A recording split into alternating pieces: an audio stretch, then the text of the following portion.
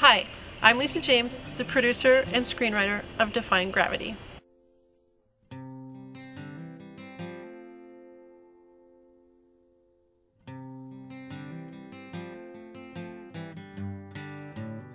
I think the whole underlying element about her, the quality that makes her stand out, she just felt really isolated from everyone and alone. And she was just trying to find someone that could understand her, and that's where Shore comes in. There's something I wanna tell you. I like that it was wholesome in a sense, but also sort of dark.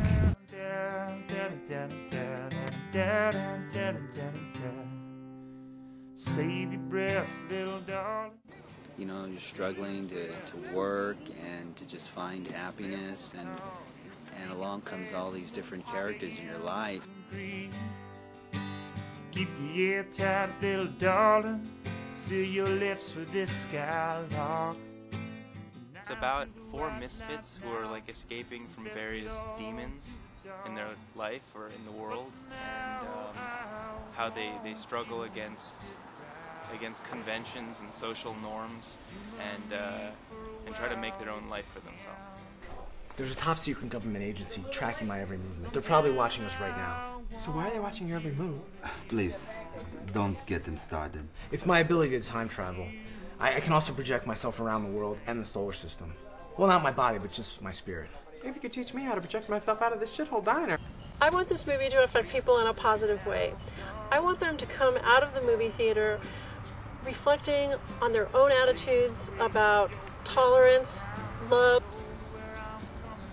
life, death, religion, acceptance, maybe even argue about it a little bit. You know, you shouldn't be so glib about other people's religions.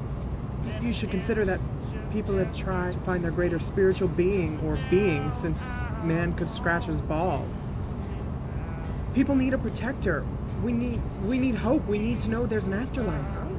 Why don't you just take death for what it is? A final exit. About a month ago, we held a private screening, and afterward, somebody came up to me and said, "You've made something that's going to last beyond your lifetime." And that meant more to me than anything. That's what I set out to do.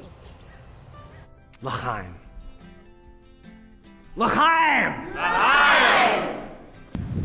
I think we got across all the things we wanted to. And I think it hits home with people. Everyone's kind of screwed up a little bit. No one's really normal.